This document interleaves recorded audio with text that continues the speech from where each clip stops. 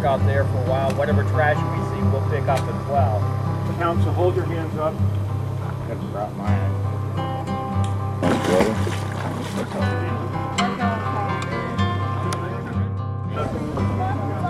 Abatement grabbers, and then people in the front will also have bags.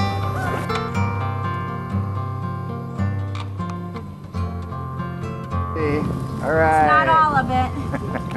I'm gonna get the rest of it. There we go.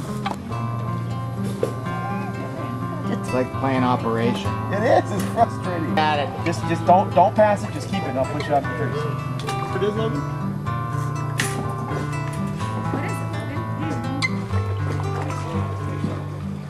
Logan? Here we are at Cocoa Beach Surfrider Foundation on a Banana River Lagoon cleanup.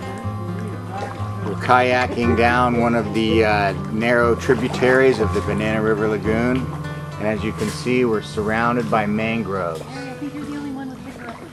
Mangroves, of course, are one of the primary indicator of the health of the lagoon as well. We're cleaning up the Thousand Islands, and we're helping keep Brevard beautiful.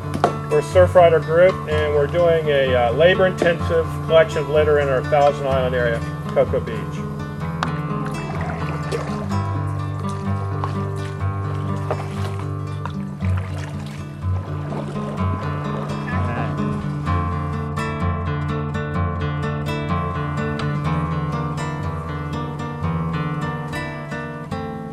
I hear there's like a 15-foot gator that lives back here.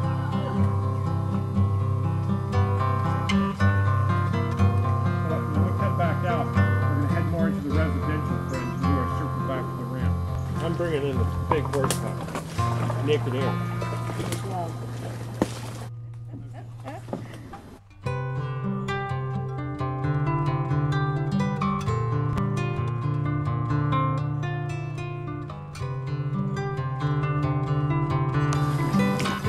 You like my hat?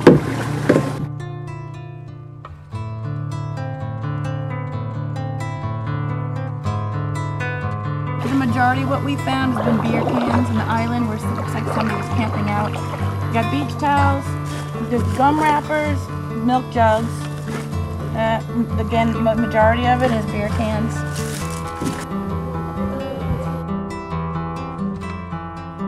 So we came out here to do volunteer work for my school, and we were out here for about 2 hours cleaning up trash around the shorelines, around all these islands.